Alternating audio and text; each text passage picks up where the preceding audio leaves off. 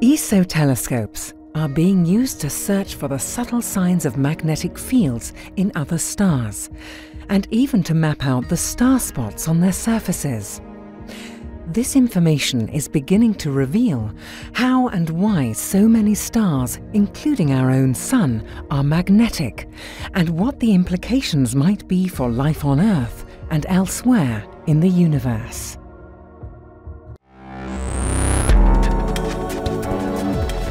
This is the ESOcast, cutting-edge science and life behind the scenes at ESO, the European Southern Observatory.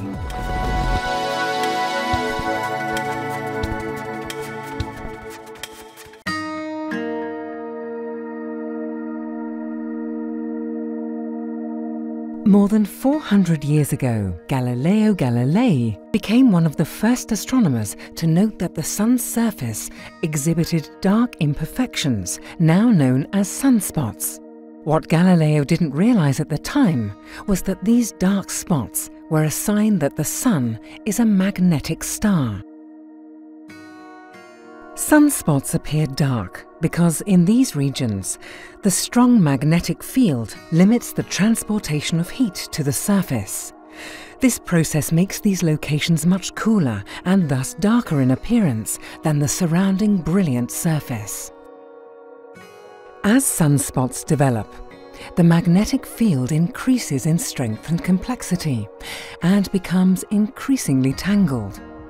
Eventually, for some sunspots, the magnetic field snaps and, in an instant, the energy it holds is unleashed in a brilliant and violent flash. Emerging as solar flares and solar storms, this energy is sent hurtling into space. When directed at Earth, this energy, arriving in the form of a stream of charged particles, is mostly deflected by the planet's own magnetic field. But some of the charged particles get through and create beautiful aurorae in the northern and southern polar regions. But beauty here can also signify danger.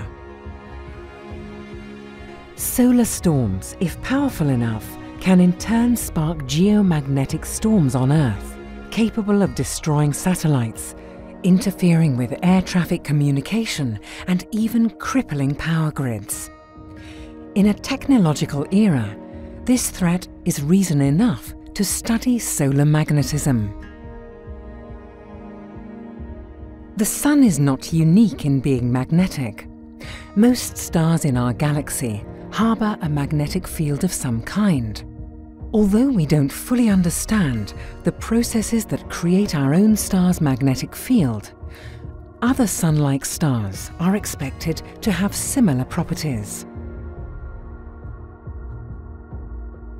However, the processes that drive magnetism on some classes of distant stars, such as those that are much hotter and more massive than the Sun, may be very different.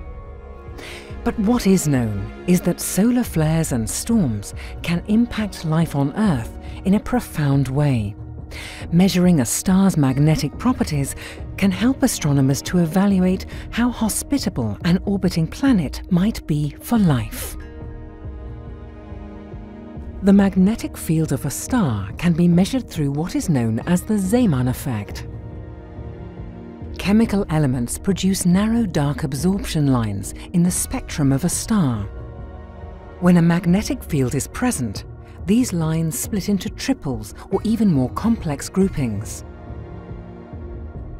This splitting can be measured and used by astronomers to gauge the strength of the magnetic field. But the Zeeman effect leads to an additional effect. The starlight becomes polarized. This polarized signal is the vital clue that can be used by astronomers to spot the presence of a stellar magnetic field. ESO's telescopes and instruments, such as FORS on the Very Large Telescope, are equipped to detect polarization. They are powerful tools with which to measure stellar magnetic fields. One of these instruments is HARPS, the High Accuracy Radial Velocity Planet Searcher. It's located at ESO's La Silla Observatory in Chile. HARPS very accurately measures the Doppler shift of stellar spectral lines to look for the subtle signatures of exoplanets. But HARPS can also measure the polarization of spectral lines to detect stellar magnetic fields. For some stars, this spectrograph can measure thousands of spectral lines simultaneously, helping to detect signals from even the weakest magnetic fields. By observing a certain star several times while it rotates, scientists can now use these polarization measurements to create actual maps of the magnetism-related star spots present on distant stars. Such images remain impossible to obtain directly with large telescopes, as almost all stars are simply too far away to be seen as anything more than points of light. But thanks to the huge amount of information contained in the polarized signals, we can uncover a great deal about stellar magnetic fields, revealing valuable data that would otherwise remain hidden. Astronomers have found that most stars are magnetic, but in very different ways. So different processes must be at work to generate and sustain these magnetic fields. We now know that these magnetic fields in turn have a big impact on how stars behave throughout their lives.